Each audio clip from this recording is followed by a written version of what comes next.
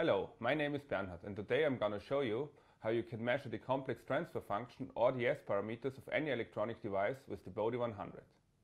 To measure the S parameters with the Bode 100, we simply connect the input of the device under test to the output of the Bode 100 and the output of the device under test to the channel 2 of the Bode 100. It is important that the channel 2 is terminated with 50 ohms since the Bode 100 has a 50 ohm source impedance. I will now measure the scattered parameters of this 25 MHz high-pass filter, which is already connected to the Bode 100. Now I need to set up the Bode 100 to perform the measurement. To measure the scattered parameters of the device under test, we need to make sure that the Bode 100 is set up correctly.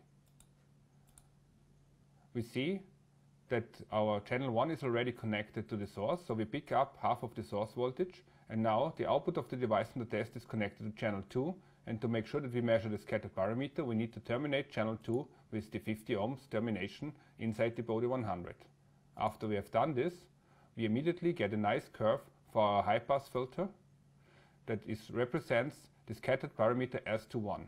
As a small bonus, if we measure the reflection, we get the scattered parameter S11, which is the reflection coefficient of our device and shows us how nicely the device matches the 50 ohms impedance of the Bode 100.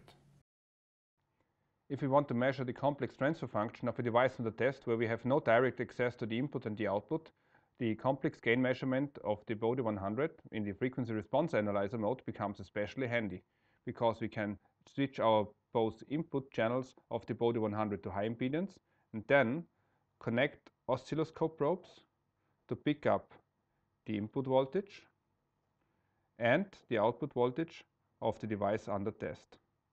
With these two values, we then can measure the complex gain of the device under test while it is inside the circuitry.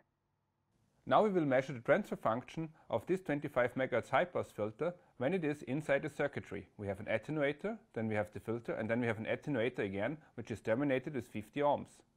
We pick up the input voltage of the filter with a probe and lead it to channel 1, and then we pick up the output voltage of the filter, and this is connected to channel 2. And now we will set up the Bode 100 to perform the measurement. To measure the transfer function of our filter while it is in the circuitry, we need to make sure that the input voltage of the filter is connected to channel 1, which is connected to receiver 1, and that we switch the channel 1 to the high impedance mode since we are using an oscilloscope probe. The same applies to channel 2. Now we are ready to measure. We start our measurement and we can immediately see the frequency response of our filter. In the area of the cutoff frequency, we see a small elevation. This is caused by the fact that now the input voltage of our filter is taken into consideration for the transfer function calculation and not the source voltage of the Bode 100.